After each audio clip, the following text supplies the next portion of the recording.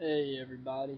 Um, so as we promised, once we hit 500 subs, we were going to make commentaries and some other incredible experiences for each and every single one of you.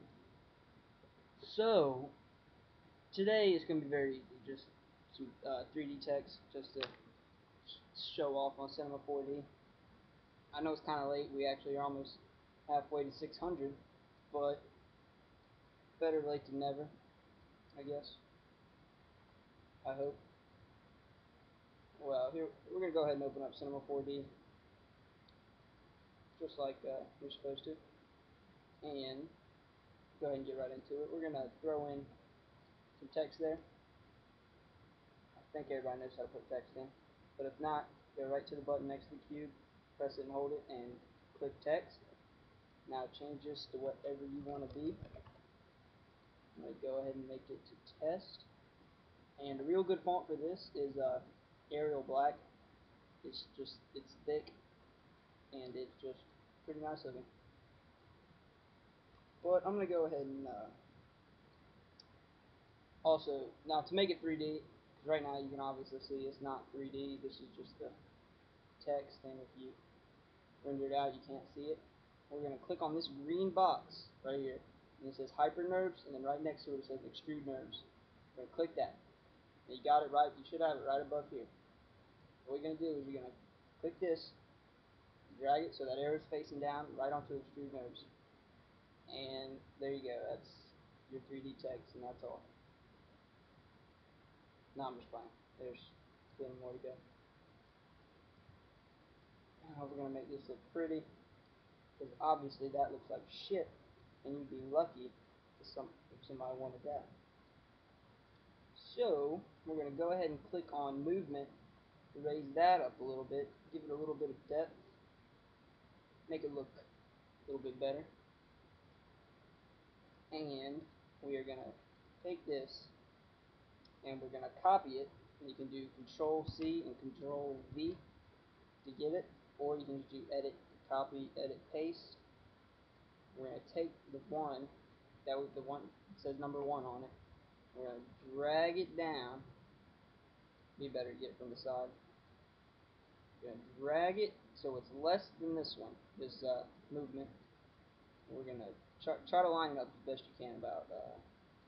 You can do it in the back, you can do it in the front, whatever you like, but it looks nice right in the middle. And we're going to take that. Once you have it set in the middle, just go by that. It's not really very important. Going to hit on caps right next to object. Caps, and click here and make it say fillet cap. And as you can see, it raises it up a little bit, gives it a little bit of a depth, makes it look a little better. And you can take this radius, move it out some. But if you move it out some, you can see how it crosses. So if you want to move it out some like this, go back to your text. Or you can just do control click on both texts and right here and do horizontal spacing. That's basically that some for you. That looks pretty decent. Pretty decent looking. But you got oh shit. That's fine. But you got nothing. That's just text. So what you're going to do now is throw in a plane. Now when I get a plane, it's small and you don't want it to look like that. So I just throw it out here. Just do 100,000, whatever. Just big enough number where it covers your whole screen like that. That's fine. Raise it up a little bit. You got the whole thing out like that. And what we're going to do now is we're going to put some materials on it just to make it look better. You got to remember your extrude nerve 1 is the nub sticking out, and this is the face of it. So a real easy material to use that's just right there for you is to go up to shader, go over here to Nuki, whatever floats your boat, click that. Now all that is a chromey, nice looking blue, and I'm going to throw that on the outside. You can see that looks pretty decent. Still having some it still looks a little funny. You can see that stuff right there, but don't worry about that. That's just some with my render settings. Yours will be fine.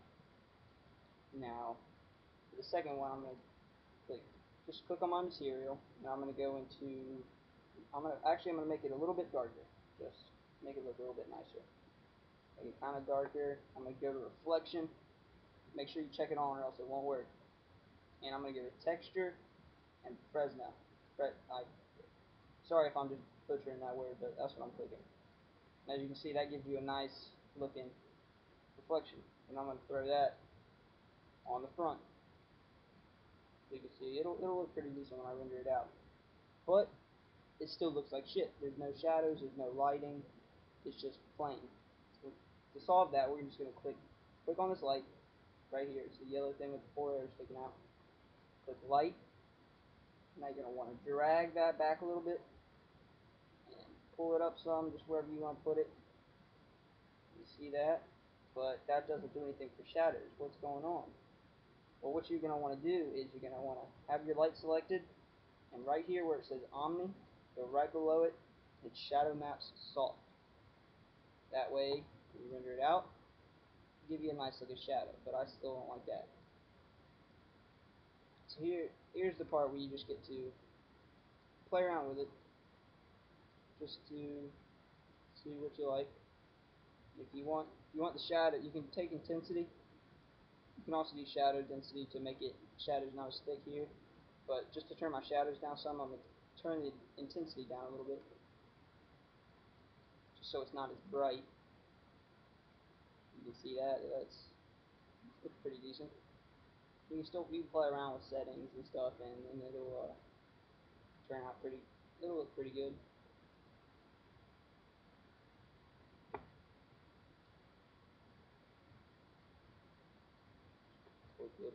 Renders looks decent.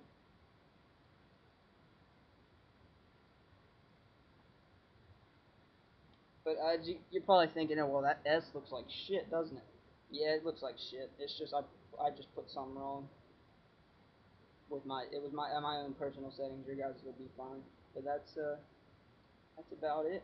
You can lighten the scene. You can darken the scene. You can just do whatever you want to, and you're beginning to become a pro editor, like myself. No, I'm just playing. I'm not that good yet, but I'm practicing. But you guys will get there. Just subscribe, like this, and we can get enough likes. We'll have another tutorial out pretty soon, and get our name out there. We're still looking for some subs. You can help us out with that. That'd be great.